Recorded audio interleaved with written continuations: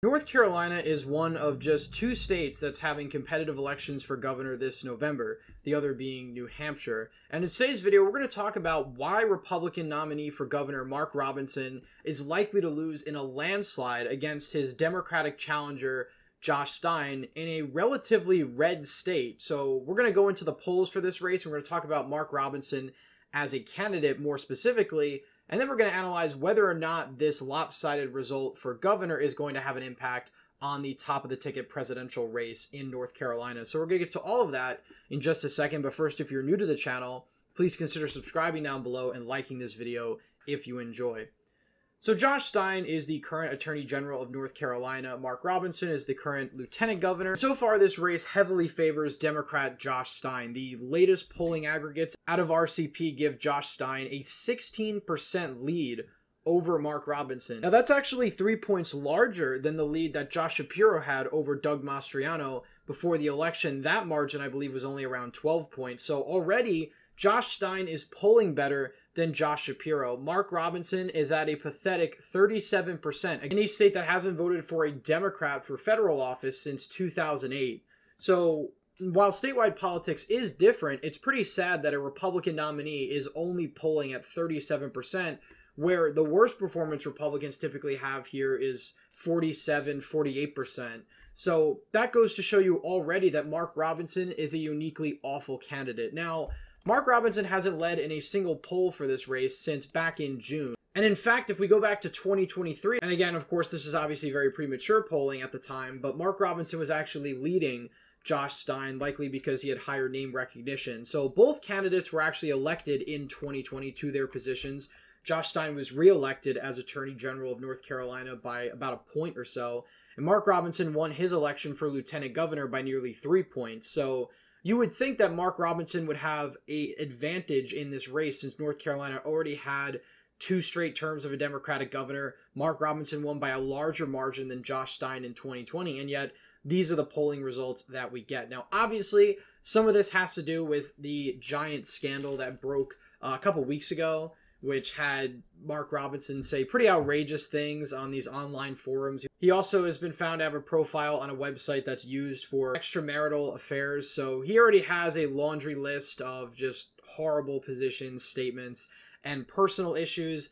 And once this nuclear bomb of a story went off, that basically doomed Mark Robinson's chances. Now, to be fair, Mark Robinson was going to lose either way. I've been saying consistently for months now that Mark Robinson was going to lose to Josh Stein. He's just too extreme for the state of North Carolina, and, you know, a lot of the statements he has made even before this big bombshell broke were enough to basically make him unelectable. He said he basically would support no exceptions on abortion. There have been ads all over the state run by Josh Stein and his super PACs putting that out. That already makes him kryptonite to suburban moderate voters. And then, of course, couple that with what recently broke, and Mark Robinson is impossible as a candidate. So that obviously leaves the North Carolina GOP in a very precarious position because they currently have a supermajority in the legislature. And I can guarantee you now, if Josh Stein is winning this election by 15 plus points, Republicans are going to lose that supermajority, even if there is a significant amount of split ticket voting, which there likely is going to be. Now,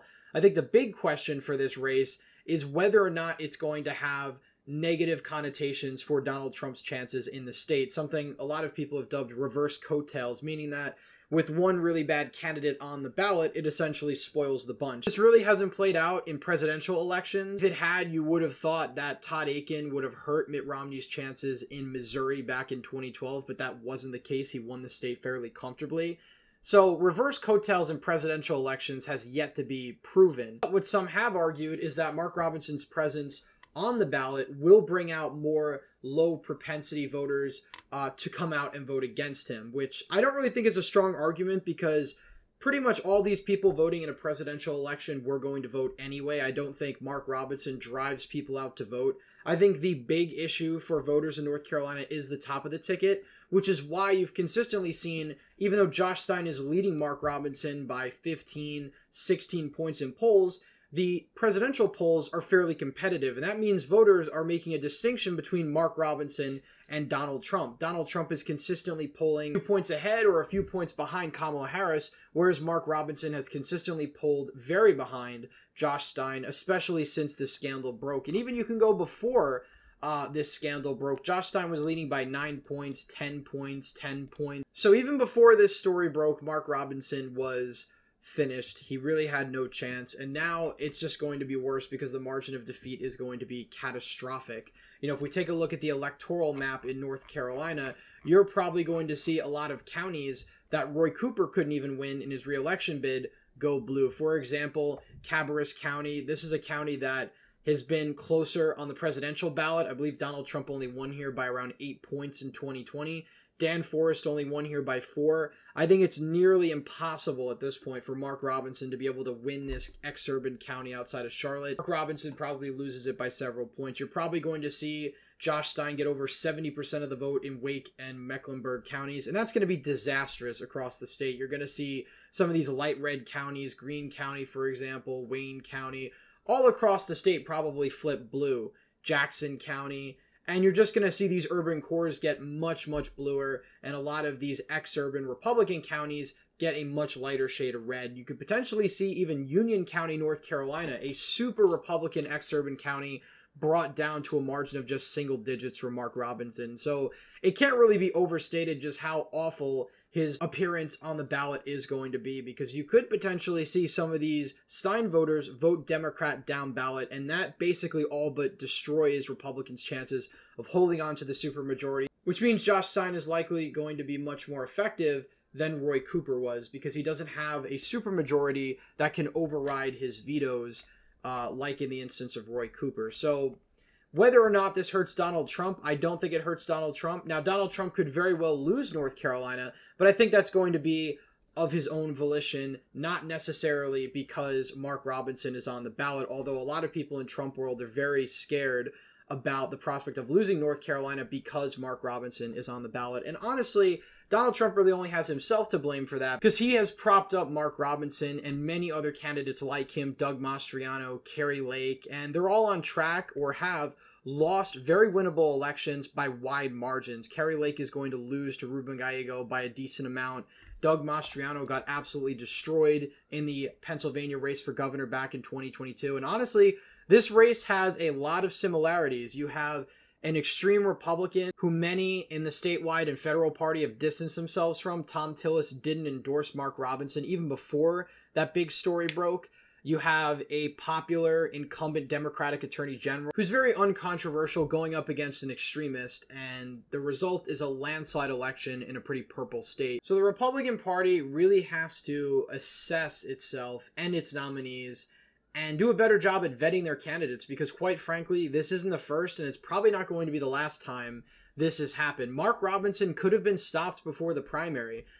If this is true, and there's been a rumor that this was released by Republican operatives, they could have released this damning information months ago, but instead they sat on it until the day before the deadline for Mark Robinson to drop out, because allegedly the Stein campaign hadn't even uncovered these internet profiles saying all these inflammatory statements.